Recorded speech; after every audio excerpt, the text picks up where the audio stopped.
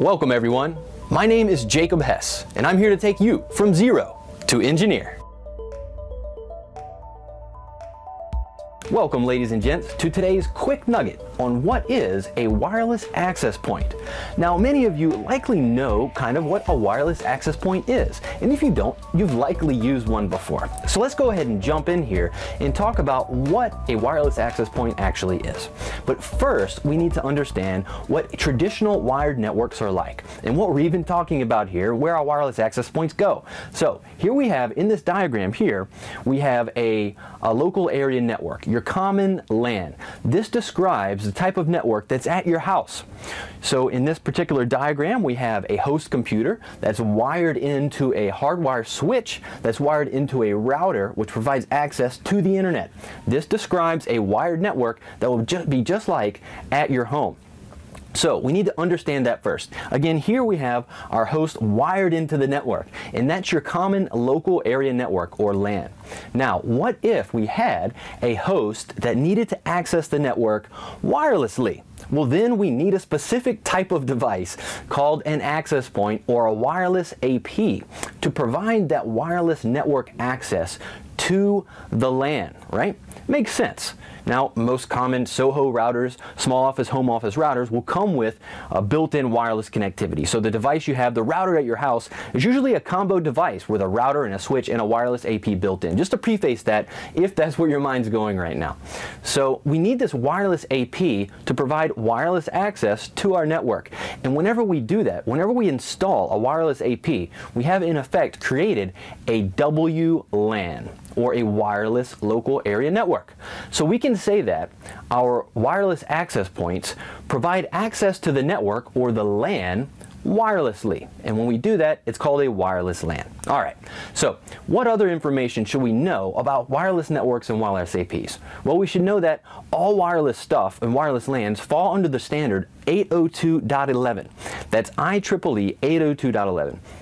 And surely you've probably read or seen or heard this term before, and we have many different flavors of 802.11. We have A, B, G, N, and AC now, right? Now these letters represent different forms of the 802.11 standard, and they represent different speeds, different bandwidths, different data rates, and things like that. We're not going to dive into all those. I just want you to understand what they actually kind of are generally, right?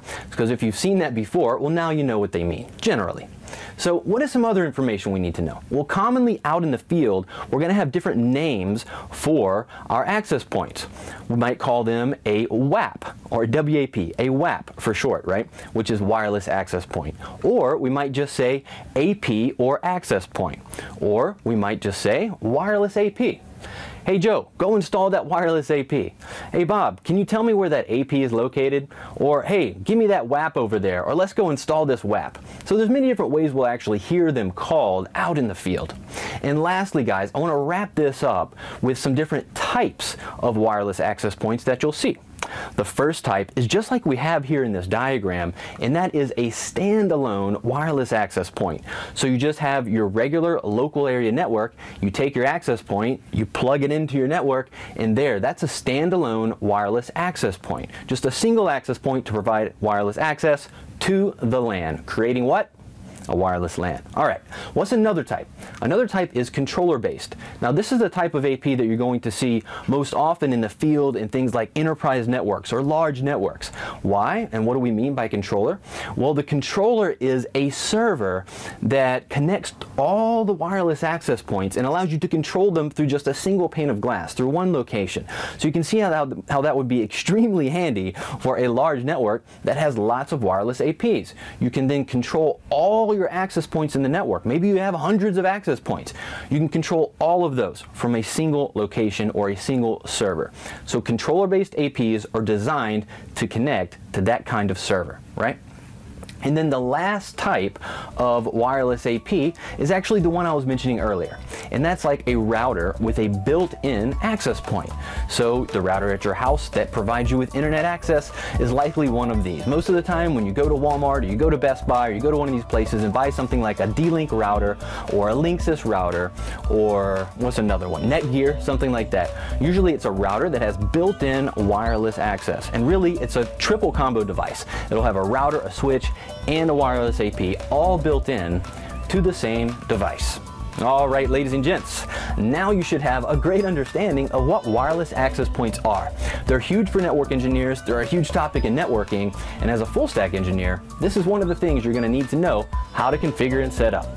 As always, this is Jacob Hess, your instructor and mentor. Thank you very much for viewing, and I'll see you in the next video. Thank you guys for viewing the video. I hope you really enjoyed it. And I'd also like to remind you that if you're truly serious about your career in information technology, be sure to check out our Career Blueprint and Engineer Training Program at www.zerotoengineer.com.